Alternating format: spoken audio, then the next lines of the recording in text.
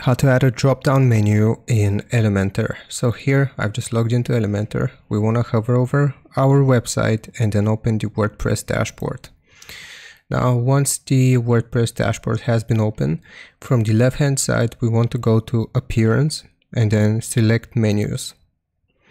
Here we will first create a new menu.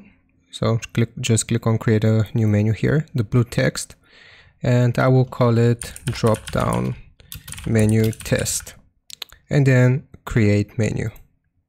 Now once we have it added, it's going to look like this, and it is automatically going to detect all of the pages that we have on our Elementor website.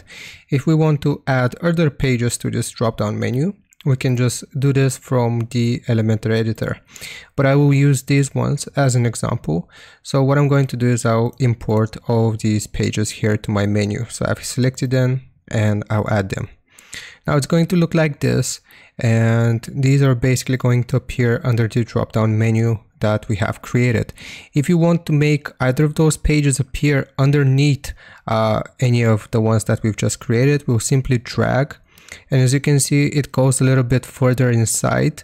And if it goes a little bit further inside, that means that this is going to be a sub item or a sub menu for the one that we just created. So you can do this with all of the different pages. You can import them and then add them as sub pages. So as you can see, thank you page, somebody opens up this thank you page, they will get about us and contact us. So I hope this makes sense. Leave a like and sub, and I'll see you next time.